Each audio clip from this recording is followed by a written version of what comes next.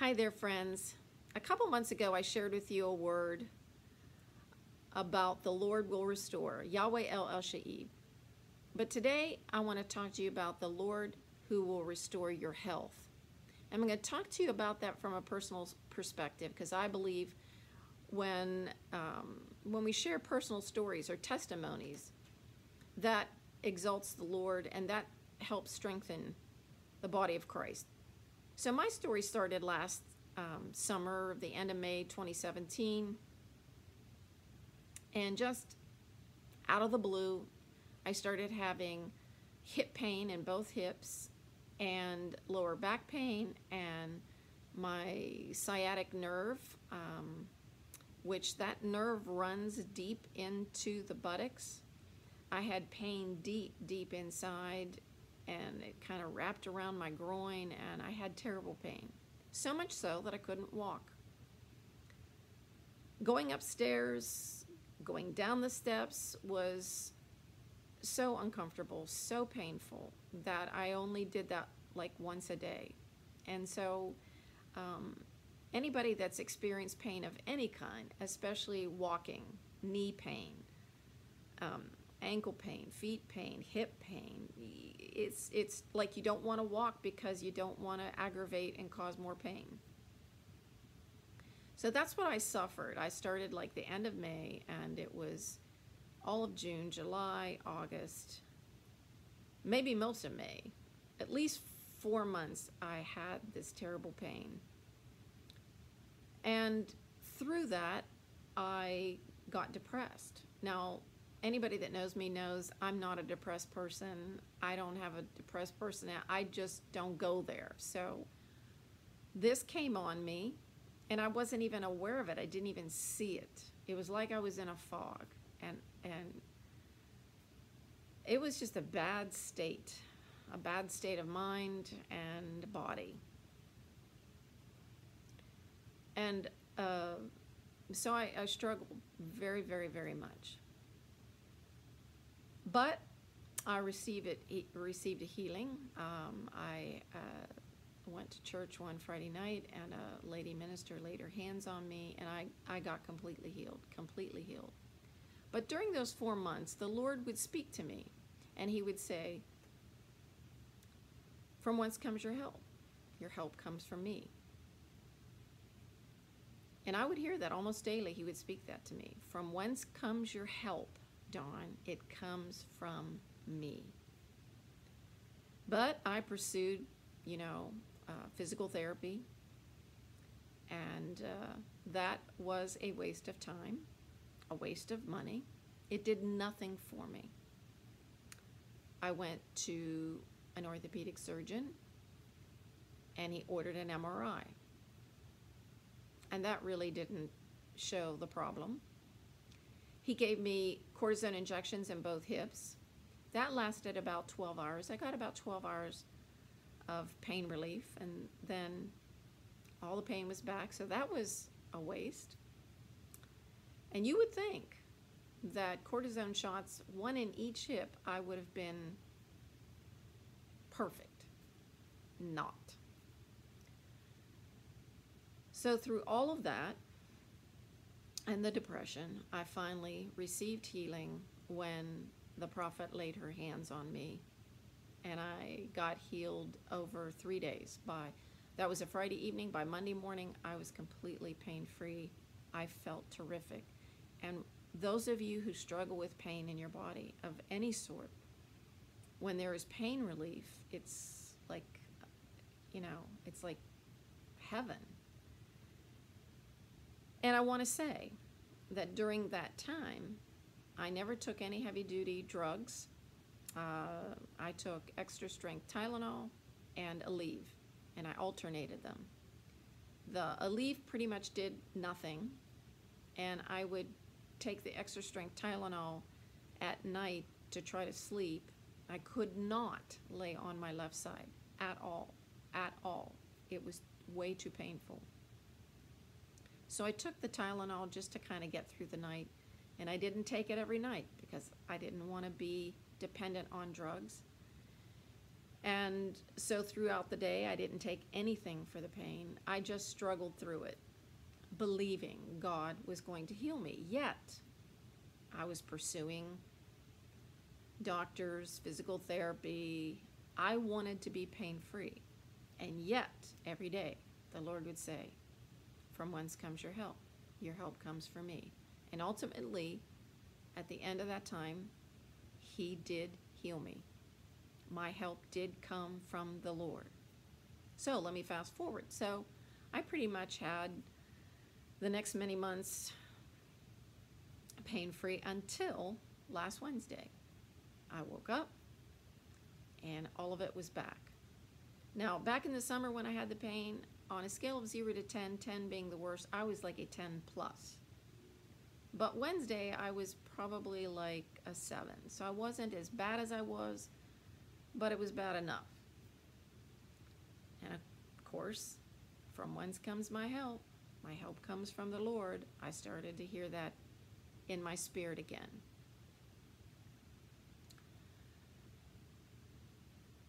This is Sunday. I went to church. I didn't want to sit up front where I normally sit because I didn't want to walk. When you have pain, you don't want to walk.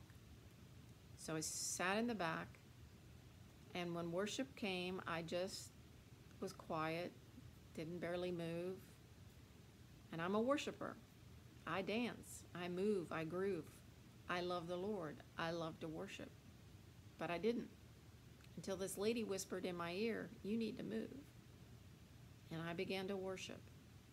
And wow, my hip wasn't really hurting very much. And so I just finished the rest of the worship time really just with my whole heart, my whole body, worshiping the Lord. I walked out of church today and my hip was not hurting hardly at all. Now, the problem that I have is that the piriformis muscle deep in the buttocks compresses that sciatic nerve and it causes you to limp. You can't walk normal when it's hurting. You can't. You have to limp. And I made it to my car and I pretty much didn't even limp. And I was so excited. I was just so excited. And I was just standing on that word. The Lord will restore. The Lord will restore. He is Yahweh El Ashaib. Now, before I get into the word, I need to share something else with you. On the way to church, this is what I hear in my spirit. He says to me, "Life and death are in the power of the tongue, and those that love it shall eat the fruit thereof." So, maybe my words have been, maybe I haven't been lining up with heaven. I've been lining up with hell. I've been lining up with negative. I've been lining up with death. So I needed to take a new inventory of my words because, I really heard him speak that death and life are in the power of the tongue. Those that love it shall eat the fruit thereof. I don't want to eat the fruit of death and negative consequences in my life. I want to eat the fruit of life. Then I remembered, what you sow, you reap. Well, I want to sow good words because I want to reap good. If I sow negative words, if I sow criticism, if I sow judgment, I'm going to reap something negative. So, life and death are in the power of the tongue. What we sow, we reap. And I just want to be careful about the things that I say because I don't want to line up with hell. And neither do you. Now, Isaiah 53, over the weekend, I did a little study. Yesterday, the Lord had me studying out Isaiah 53. I had done this before, but I needed to do it again. I did it a long time ago, but I needed to get this in my spirit. So Isaiah 53:4 says, "Surely he has borne our griefs and carried our sorrows." Verse 5, "But he was wounded for our transgressions. He was bruised for our iniquities. and by his stripes we are healed. So let me just unpack that for you. Surely he has borne, in other words, he's carried our griefs. Griefs is a Hebrew word that means sickness, disease, and maladies. Now, malady is just an old-fashioned word. We don't use it anymore. But griefs means sickness and disease. And he carried our sorrows. Sorrows is a Hebrew word that means physical pain and mental pain. So let's just look at that. Surely he has carried our sickness and disease and carried our physical and mental pain. But he was wounded. That means pierced through. He was pierced through. That Roman sword pierced his side. Those nails pierced his feet. That crown of thorns pierced his scalp, his head. He was pierced through for our transgressions. He was bruised for our iniquities. He was crushed. When he was in Gethsemane, the Bible said that he was releasing great drops of blood under the crushing of what he knew he was about to endure. You can read that in Luke 22:44. He was crushed for our iniquities. And by his stripes, stripes means wounds, bruises, blows. By those wounds, bruises, and blows that he suffered, we are healed. Rapha. He's Jehovah Rapha. And that means to make healthful. That means to be healed of personal distresses. That means cured, repaired, and thoroughly made whole.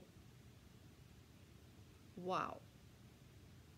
The chastisement, that word means punishment. The punishment for our peace was upon him. The punishment for our peace. It means complete soundness in our body. It means health, contentment, and completeness. So the punishment for you and I to walk in a place of peace, of complete soundness in our body, to walk in contentment and completeness, it was upon Jesus. I don't think it gets any better than that. I don't ever want to hear you say, don't say this. I know that Jesus is able to heal me. That is unbelief. Don't say Jesus is able to heal me. That is carnal.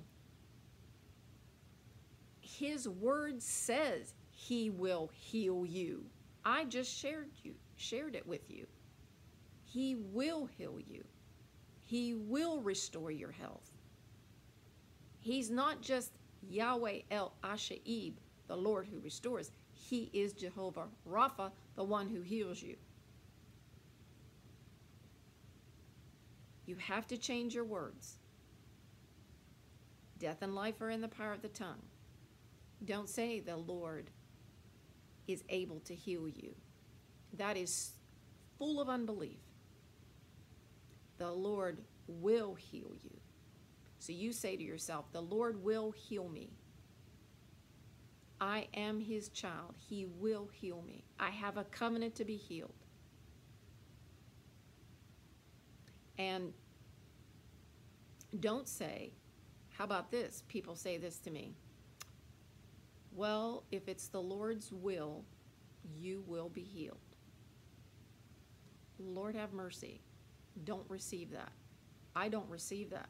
I tune that out, and I will not receive those words, that if it's the Lord's will, he will heal me. No, it is the Lord's will to heal me. I just shared with you that he has borne our sickness and disease. He has carried our physical and mental pain. He was pierced through for our transgressions. He was crushed for our iniquities. By his wounds, bruises, and blows, he has made us completely whole. He has cured us. He has repaired and thoroughly made us whole. It doesn't get any better than that.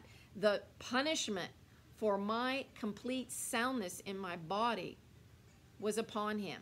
The complete, the punishment for my health and my contentment and completeness was upon him. So this is how it goes. I'm not going to receive that he is able to heal me. If it's his will, he will heal me. And how about this one? People pull this from Job, which is Old Covenant. We live in a new covenant. They will say, well, the Lord let Job be afflicted. Don't even go there. The Lord is allowing me to be sick. For what purpose? Well, the Lord allowed it. I guess I have this cancer because the Lord allowed it. He allowed me. He allowed me to be sick. Can I ask you a question? What kind of father would our Heavenly Father be if he allowed his children to be sick? That is absolutely crazy thinking. It's got to stop. It's just got to stop. I refuse to hear that or receive that. And yet there are Christians who say that to me all the time. Well, you know, the Lord allowed it. You know, he allowed Job. Brother and sister, we are living under a new covenant, not Job's covenant, a new covenant, written in the blood of Jesus, signed, sealed, deliver for you and I. I am not going to put up with that craziness. I will not receive that in my spirit. The Lord didn't let this happen to me because, well, you know, I don't know. You know, I just kind of blew it, so the Lord allowed it to happen. No. Maybe you opened a door to your enemy. Maybe you opened the door by harsh criticism of another brother or sister. Maybe you opened the door by having a verbal abusive fight with your spouse. Maybe you opened the door by blatant sin. That door has to be closed. It's called repentance. We close the door, we repent, we close the door. We don't want to give the enemy one legal bit of ground to cause us to be afflicted. Sickness doesn't come from our Heavenly Father. God didn't allow you to have cancer. God didn't allow you to have diabetes. And I'm going to tell you, it's tough to fight through this stuff. It's tough. It's a fight. But you stand on the Word. You believe His Word. By your stripes, Lord, by your stripes, by the blood you shed, I will be healed. Please don't ever say again, God is able to heal me. I know He's able to heal me. Do you hear the unbelief in that? God is able to heal me. It doesn't even line up with the Word of God. You are speaking against the Word of God. And He can't work in your life when you talk negative, you talk death.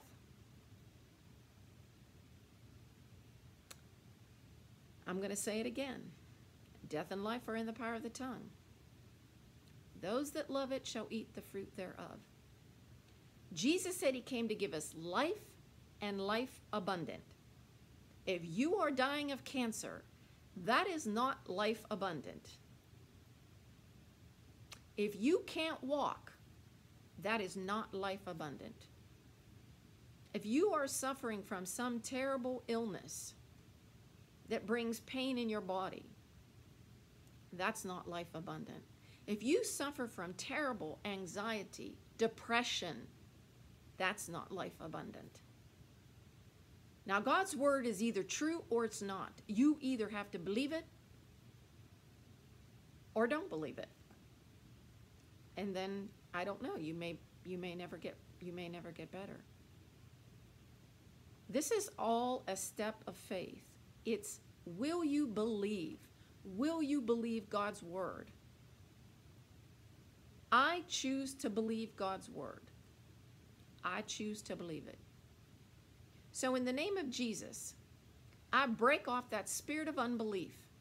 I break it off, every brother and sister that will listen to this video. I break that spirit of unbelief off of you now in the name of Jesus. And I ask you to repent of that because it's evil. The Bible says it's evil. Unbelief is evil. That's what the Pharisees operated in. Total unbelief. It was wicked and evil.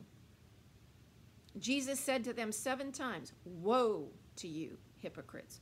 Woe to you, brood of vipers.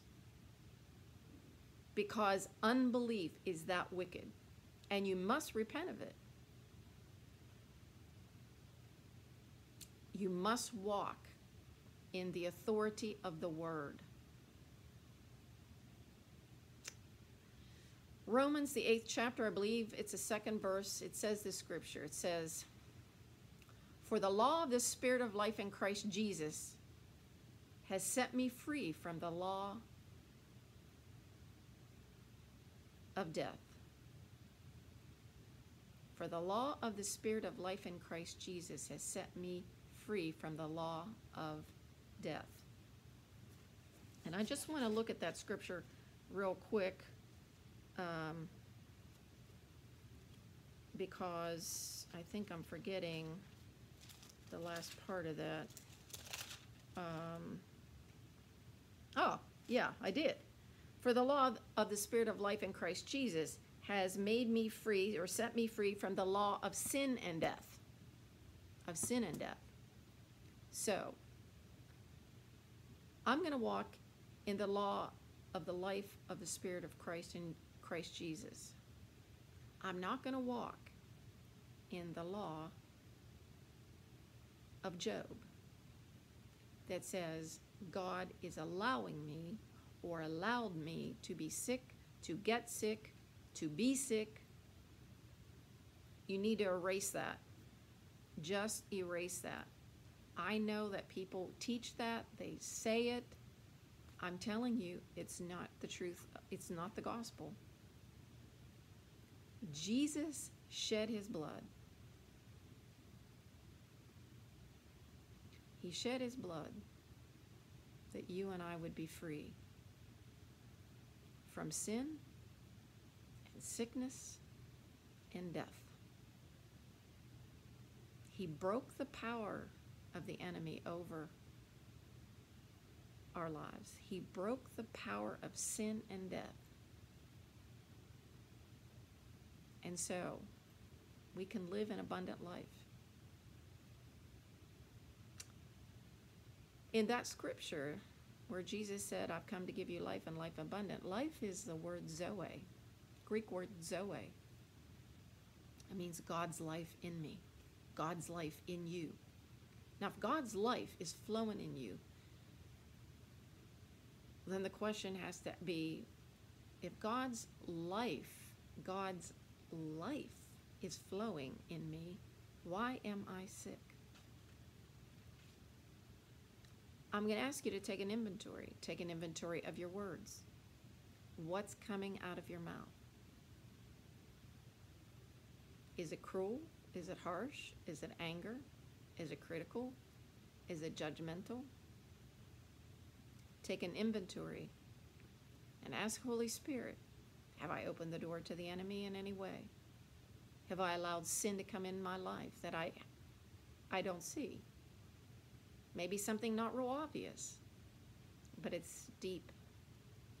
It's a deep prick in your heart, and it's got to come out. That prick's got to come out so that you can be healed, so that Yahweh El Asha'ib can restore to you your health, See, He is the Lord who will restore. He will restore your health. But you have a responsibility too. You have to do what the Word says. You have to repent. You have to sow good seeds. I love this scripture. I've said this scripture forever and ever and ever. And the Lord brought it back to my remembrance again.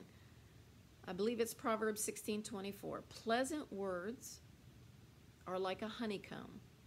Think of that for a minute. Every time you speak a pleasant word, it's like a honeycomb. It's sweet to the soul and health to the bones. Now, isn't that odd? I mean, that's kind of an odd picture. Pleasant words.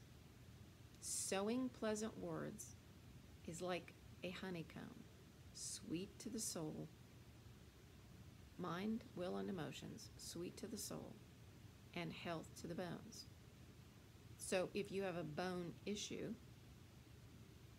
I guess you better be speaking pleasant words, so that Yahweh El Ashib, the Lord who restores, and Jehovah Rapha, the Lord who heals, will make you whole. Hallelujah. I trust that will bless you. I trust because I know I'm getting better, and I know the Lord is healing me. See, say that to yourself. The Lord is healing me because it's His will to heal me. The Word says it. I believe it. I'm standing on it. And I'm not going to allow anybody to tell me otherwise. And I'm not going to let death come out of my mouth. I'm going to speak words of life over myself, to my spouse, to my children, to my grandchildren, to my neighbors, to my coworkers, to church people. I'm speaking life. And I'm speaking pleasant words because they are like a honeycomb, sweet to the soul and health to the bones. Amen. Amen. I believe that if you dwell on God's word and you apply it, see, we can't just be a hearer of God's word. We have to be a doer of God's word. So you've heard God's word today. Now you become a doer. I bless you. I bless you to be healed and whole, sound in your mind, sound in your body, free of sickness and disease, pain, completely free. I believe it for you, and I trust that you will be. Amen.